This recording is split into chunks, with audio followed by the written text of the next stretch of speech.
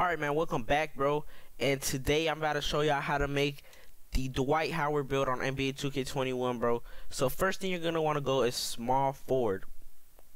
So y'all probably like, oh, Dwight Howard never plays small forward, he doesn't play small forward. But actually I'm gonna tell you at the end why we have to go small forward, right? So put whatever number, whatever hand, and the pie chart you're gonna want to choose is the one that has the blue and red. And the reason for this is because he's literally a big man, right? So he be grabbing rebounds and dunking. And if y'all don't know, he's a past dunk contest winner, which that's why we went with slashing, right? So he has Hall of Fame slashing in real life. So the pie chart you're gonna want to choose is the fourth pie chart, which has the most vertical and speed. You feel me? I know you could go the last one, which is has strength and all, but this is more like him, bro. I'm not gonna lie. So you're gonna want to max out everything on defense, and the steal you're gonna want to put that to 70.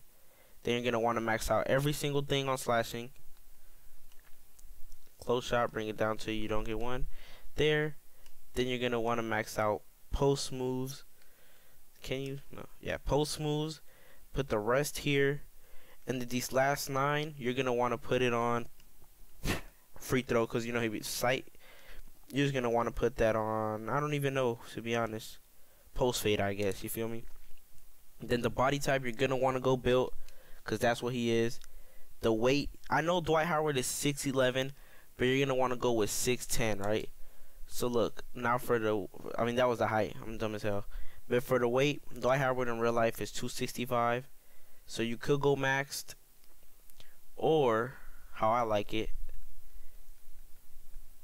right here, 221, so you can get more vertical, max wingspan, and then post scoring takeover, bro. Big man cannot get slashing takeover for some reason. I don't know if it's because of the weight or something, bro. I don't know what's wrong with this game, but yeah, you feel me? I don't know what, but let me go back to that. This is the Dwight Howard build. You can really go any takeover. Let's just go post scoring, because that will really be dunking on people, bro. Come on. So this is the Dwight Howard build right here, and it's called a finisher. That's literally what he is, bro. You feel me? So this is the build right here. And let's go to test build, and I'm going to show y'all what badges he be using. You feel me? So come on, you're going to want to go 99 overall, even though he's not 99 overall in real life. So playmaking, you're gonna want to go with, where's that badge? Where the freak? Quick first step. Where's quick? Oh, quick first step. That's so you can drive. You know what I'm saying? Like, basically get a blow by, kind of, like go faster. All right. For this shooting badge, you're gonna want to just put anything. It really doesn't matter. Just put flexible release.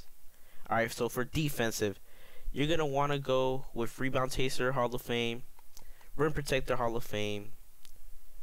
And by the way, I'm not making this like the badges Dwight Howard has. I'm just showing y'all the best badges for real.